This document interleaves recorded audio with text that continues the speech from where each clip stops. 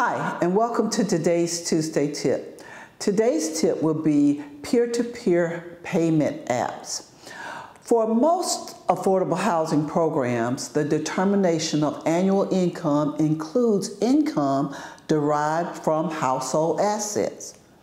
One of the many challenges for housing professionals today is determining when an asset is treated as an asset or when it's treated as actual income from the asset. You know, you have those confusing questions all of the time. How is your company treating the peer-to-peer payment apps? Do you have written rules? How have you explained to the residents what's expected of them as it relates to these apps?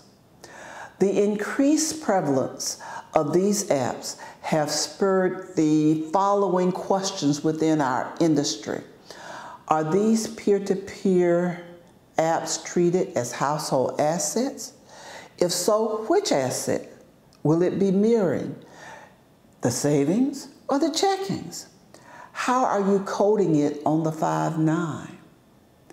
How are you coding the deposits made from the app? Is it treated as income? If so, why? And are these deposits that you're treating as income only one-time deposits? That's food for thought. You have to think about that.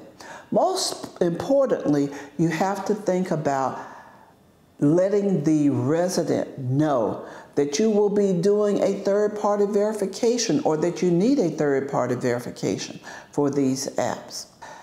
Thanks for tuning in. Give a lot of thought to your peer-to-peer apps, and we'll see you next time for another Tuesday tip.